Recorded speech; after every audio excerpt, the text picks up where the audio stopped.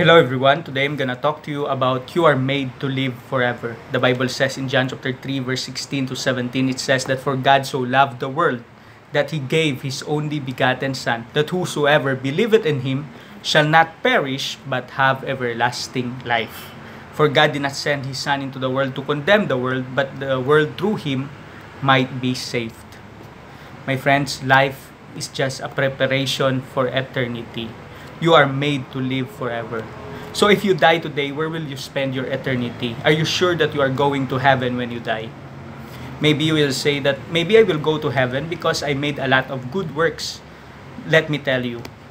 The Bible says in Ephesians chapter 2 verse 8 to 9, it says that for by grace you are saved through faith and not of your works, lest anyone should boast. So we are saved by the grace of God through faith in Jesus. Jesus is the only way. The Bible says in John chapter 14 verse 6, it says that Jesus is the way, the truth, and the life. No man can come to the Father but through Him. It is only through Jesus. So you need to have a relationship with Jesus Christ.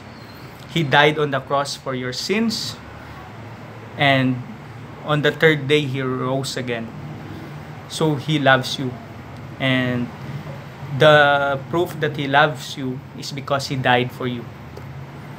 So God loves you, and He wants you to live forever in eternity with Him. But the problem is we have sinned. The Bible says in Romans chapter 3 verse 23, it says that for all have sinned and come short to the glory of God. And in Romans chapter 6 verse 23, it says that the wages of sin is death, but the gift of God is eternal life through Jesus Christ.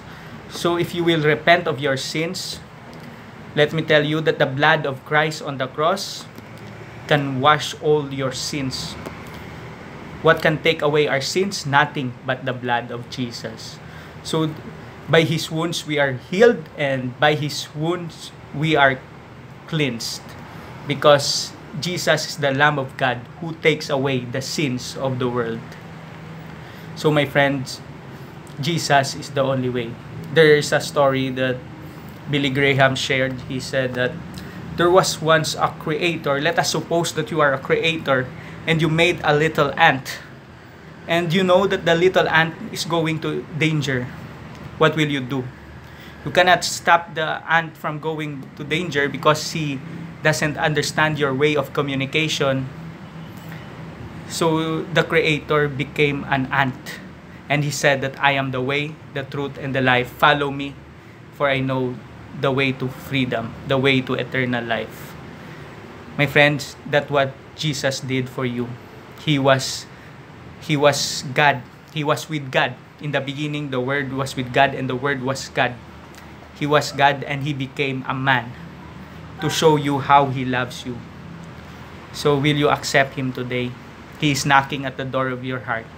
So if you want to accept Jesus, just pray this prayer of faith. Just say, Lord Jesus, I repent of all my sins. Come into my heart and life. I believe in you and I receive you.